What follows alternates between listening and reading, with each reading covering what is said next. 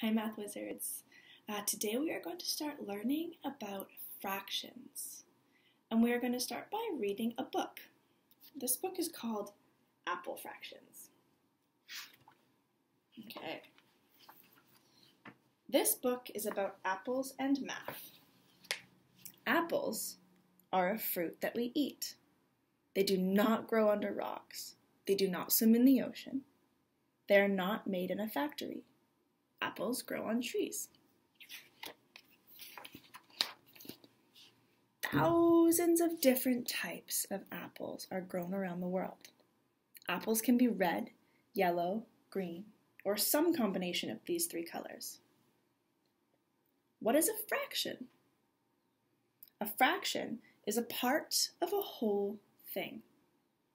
A fraction is shown by placing one number over another number. A line separates the number. So that's a really important, Math Wizards. Remember that a fraction is a part of a whole thing. Here is one McIntosh apple. This type of apple can be both a drink and a snack. A McIntosh is very juicy, but it is also crunchy and fun to eat. One whole. If you would like to share one apple with someone, what would you do? 2 kids, 1 apple? A solution would be to divide the apple into 2 parts. A stem for one kid and the apple for the other kid. No, that's not fair. 1/2. How about a better way? Divide the apple into 2 equal parts. Here is 1/2 of the apple. Okay, Math Wizards, listen to that again. Divide the apple into 2 equal parts. Equal is a really important word when we're talking about fractions. 1/2. Here is the other half of the apple. 2 kids, 1 apple, 2 halves. Sharing apples and learning fractions is fun, right? Golden delicious. This apple is called a golden delicious. On the outside, it has a thin skin. On the inside, the fruit is soft. 3/3. What if 3 friends want to eat this apple? 3 friends, 1 apple, 3 equal parts. Here's 1/3 of a golden delicious apple. Not all apples have white fruit. The inside of this apple is light yellow. 2/3. Here is what is left over from one whole apple after taking away 1/3. 2/3. 1/3 plus 2/3 equals 3/3. 3/3 is a whole apple. See, 1/3. There's the 1/3 there. Plus 2/3 equals 3/3, or the whole apple, 1 whole. Granny Smith. This is a Granny Smith apple. Is it ripe? Yes. A Granny Smith is green even when it is ripe and ready to be picked off the tree. This apple is sometimes hard to chew. It is not sweet. It's a little sour. 1 whole. What if 4 people in a family want to eat one Granny Smith apple? The apple would need to be divided into 4 pieces.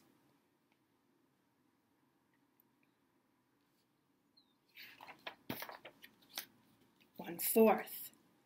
Each family member would get 1/4. The top number of a fraction is called the numerator. The numerator of this fraction is 1. So there's the numerator, 1.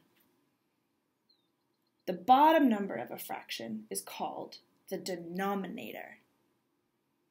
The fraction 3/4 has a numerator of 3 and a denominator of 4. Okay, Math Wizards, those are very important math words as well. Numerator is on the top. Denominator is on the bottom.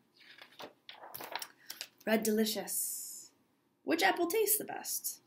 everyone has a favorite. Many people think the red delicious apple is the best looking and the best tasting.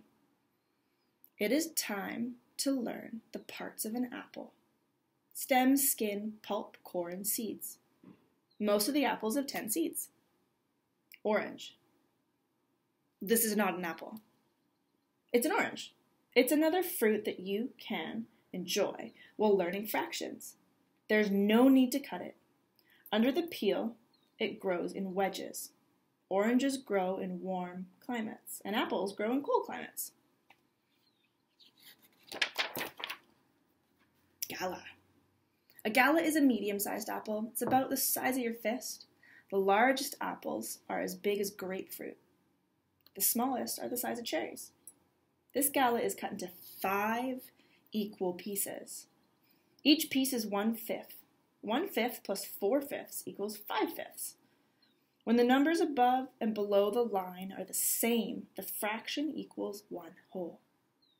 So I'm going to say that again, math wizards. When the numbers above and the numbers below the line are the same, the fraction equals 1 whole. So 5/5 equals 1 whole. You can see it here. 5/5 equals 1 whole. Apple trees grow flowers in the spring. Bees fly from flower to flower and spread pollen on the apple blossoms. This is the start of an apple. Thank you, bees.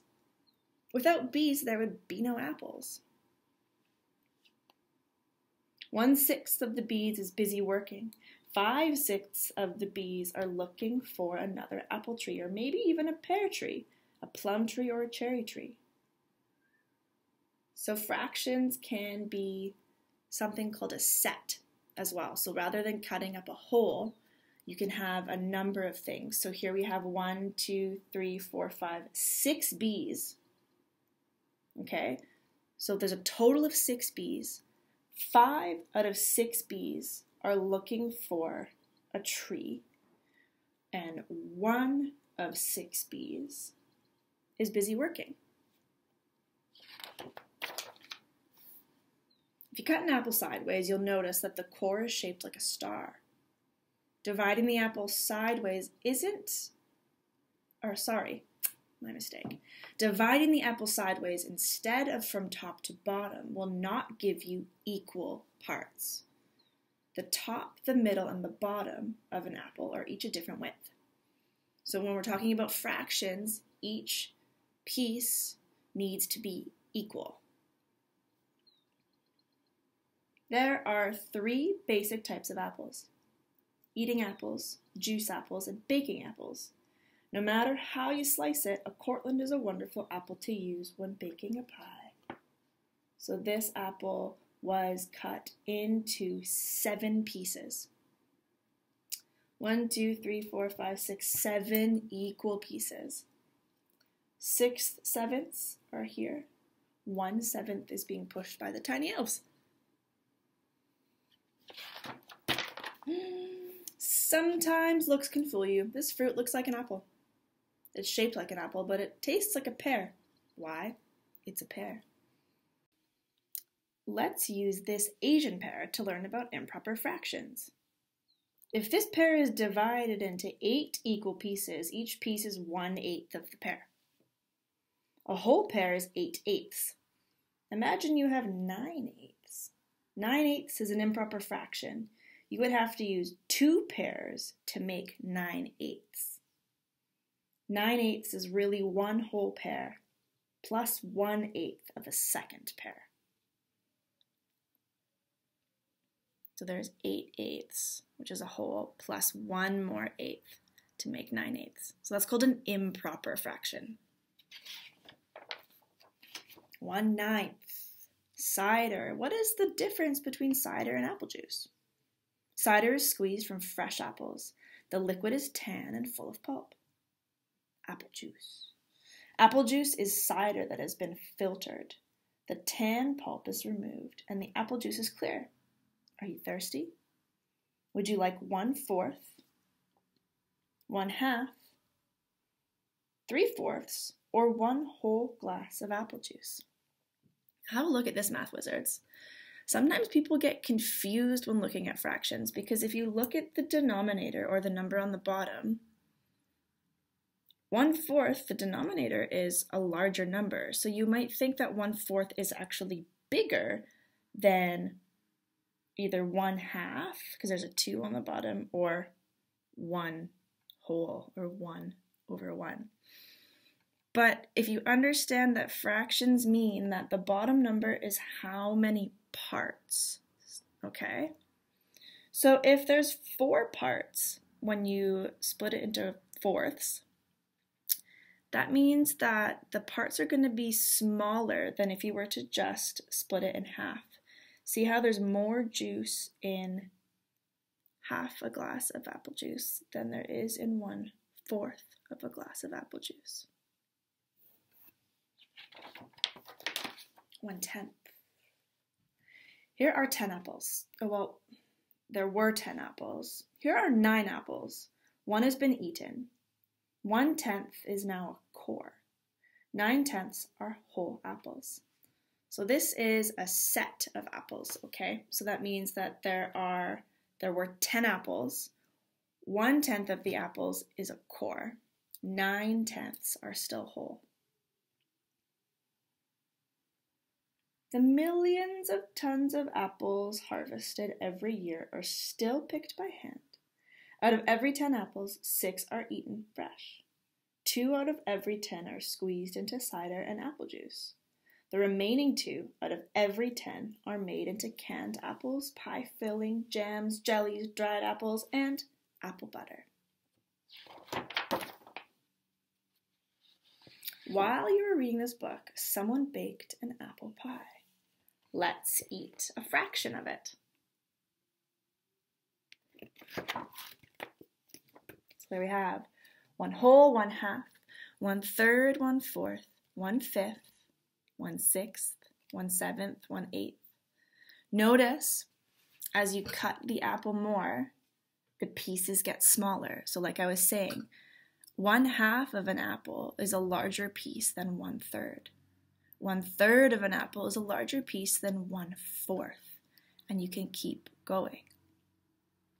So one might think, well, 1/8 should be bigger because there's an 8 on the bottom, but that's not the case. The bigger the number on the bottom of a fraction, the larger the denominator, the smaller the pieces. All right, so that story taught us a lot about fractions and a lot about apples. Today, I would like us to focus on both. So we read in the story, what is a fraction? So it tells us that a fraction is a part of a whole thing. A fraction is shown by placing one number over another number. A line separates the numbers. So I made us an anchor chart that we can always come back to. So it says here, fractions. A fraction is a number that expresses equal parts of a whole object or a set of objects, okay? So today I want you to pay attention to equal parts. It is not a fraction of a whole object if the parts are not equal, okay? We have here as well, so there is a picture of 1/2. So we know that the top number is the part, and the bottom number is how many parts there are in the whole. Part over whole also means numerator and denominator, okay? So today what I would like you to do is go into your math book and do the first 2 pages. So this page here, it's just asking you to figure out if the parts that are being shown are equal. It's the same thing on the front and on the back. So those are the 2 pages I would like you to do. Also, I would like you to cut up an apple and then take a picture of it or a video and show me how many equal parts it has. So are you going to cut your apple in half and show 2 halves? Can you cut your apple into fourths? Can you cut your apple into eighths? Okay, So if you don't have an apple, you could try and use an orange, like it was in the story. Melon works, so you could use a watermelon or a cantaloupe. Just something that you know you can cut into equal parts, and then make a video of that for me. Okay? So that is your work for today, and we will come back to fractions again tomorrow. Have fun!